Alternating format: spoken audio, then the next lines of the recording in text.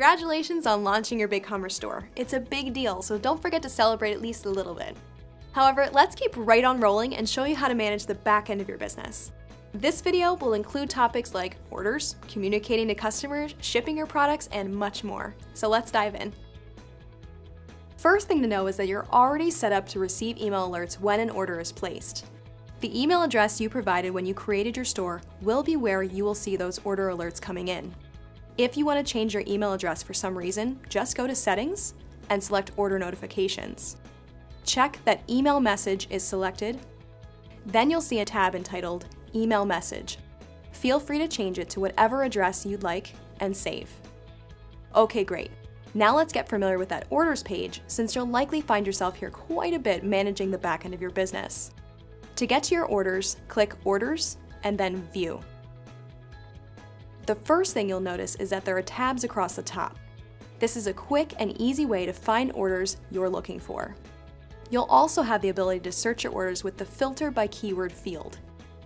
It may also be helpful to sort your orders by the status.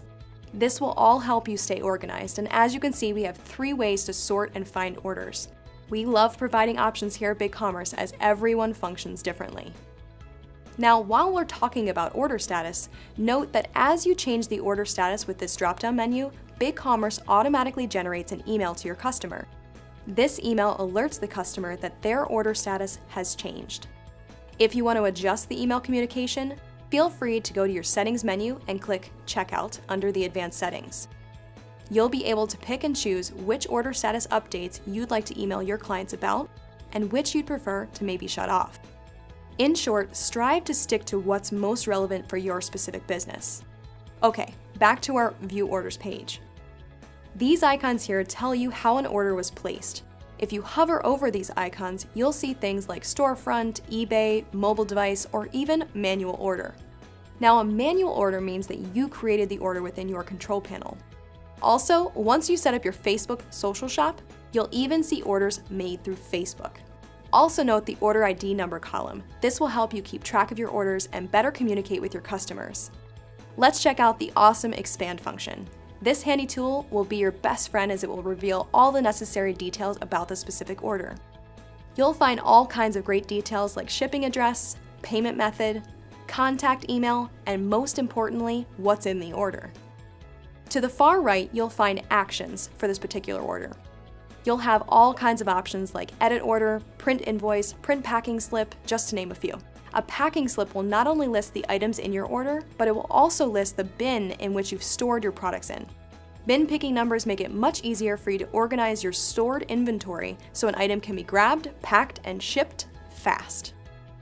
Now from here, if you're shipping your products yourself, make sure to have plenty of boxes on hand to fulfill your orders in a timely fashion.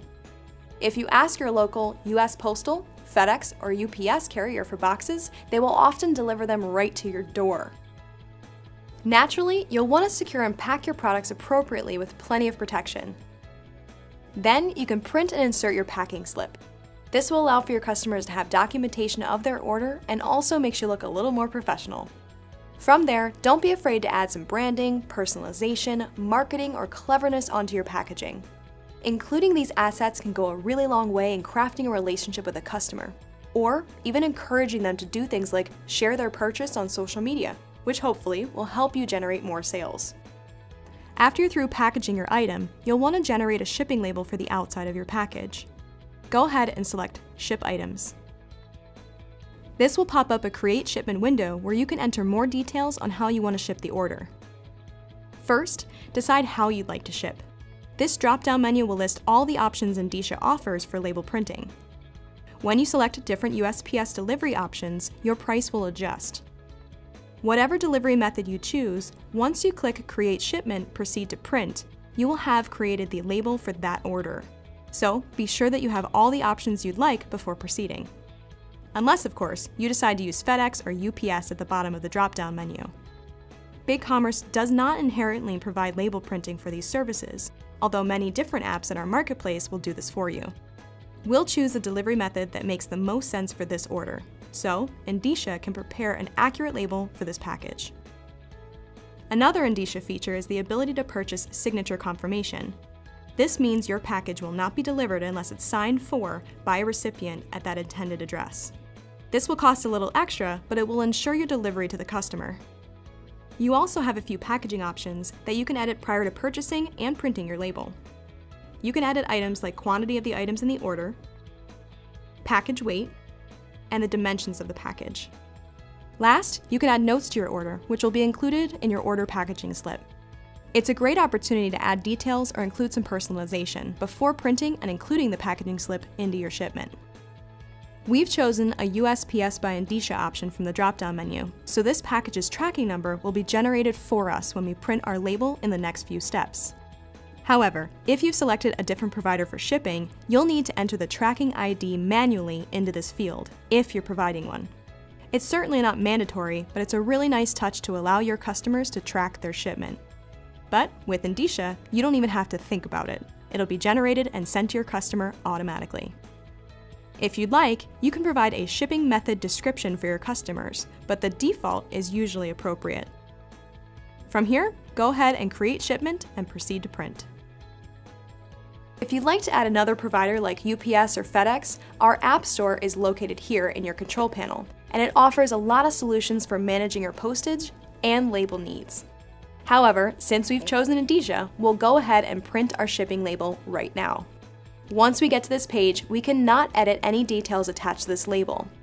If we need to make adjustments to anything, we would have to create a new order, or go into our Endicia dashboard and print a new label.